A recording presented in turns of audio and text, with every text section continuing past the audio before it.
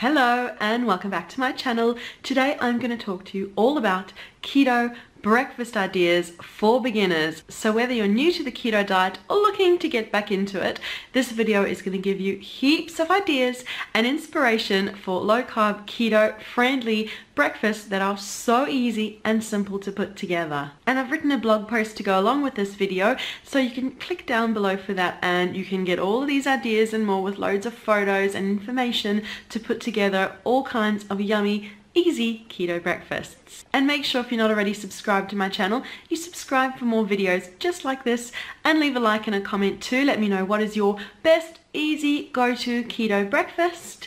I look forward to reading your comments, so let's get into it. So how do you put together a breakfast that is keto friendly, low carb, high fat, and is also quick and easy? Well, it's really simple. First of all, start with eggs. I start with eggs most days. I definitely have breakfast without eggs, but I start with eggs most days. Now, how do you like your eggs? Do you like them fried, scrambled, an omelette, poached? However you like them. Cook them with lots of fat, unless it's poached, then you cook it in water.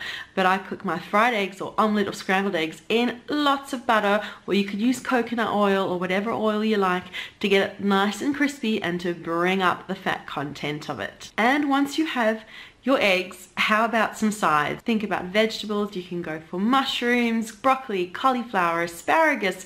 I've been loving radishes lately. You can have spinach, green beans. There are all kinds of low carb, keto friendly vegetables to choose from. I definitely enjoy at least a portion of vegetables with my breakfast.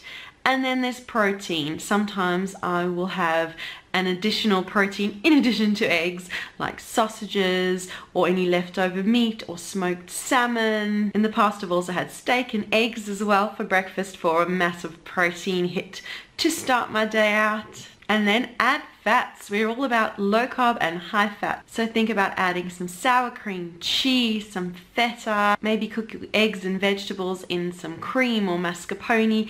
Add your fat in lots of delicious ways. There's so many options. And then it's really just about mixing and matching. You can pick a couple of veggies to enjoy over the week and then make eggs in different ways. You can have mushrooms and fried eggs. Next day you could have mushrooms and an omelette. The next day you could have scrambled eggs with mushrooms on the side. So you can have eggs in different ways and buy veggies that you enjoy and enjoy them day after day, or then you can mix and match.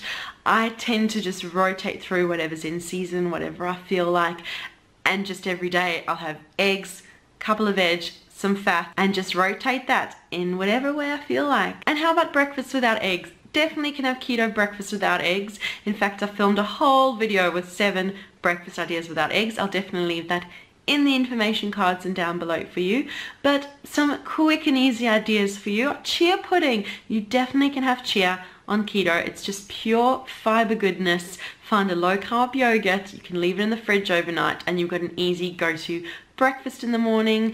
I've also had smoothies, loads of smoothies through my keto journey, and sometimes I'll even have a protein shake. If I'm on the go really quick, I'll make up a protein shake and run out the door. You can also be a little bit organized and spend some time making a meal prep box. I've done that in the past as well, made a meal prep box with all kinds of breakfast goodies, and then I have my fridge full with meal prep boxes ready to go for the week with all kinds of easy, yummy keto breakfasts. And don't forget, you can also have leftovers for breakfast. What did you enjoy for dinner yesterday? Have it for leftovers this morning.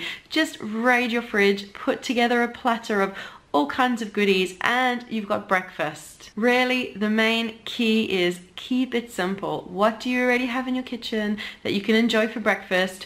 Find 2-3 breakfasts you really enjoy and just keep cooking those. You don't have to cook a different breakfast every day of the week for every day of the month and every day of the year. Find a few things you enjoy and just rinse and repeat. So there you go. Those are my tips for keto breakfast ideas for beginners. Make sure that you check down below for the link to the blog post and all the other videos that I mentioned along the way for lots more inspiration for easy keto breakfasts for beginners. And remember to leave a like, a comment too, and subscribe for more videos just like this. And thanks for watching, and we'll see you again soon. Bye!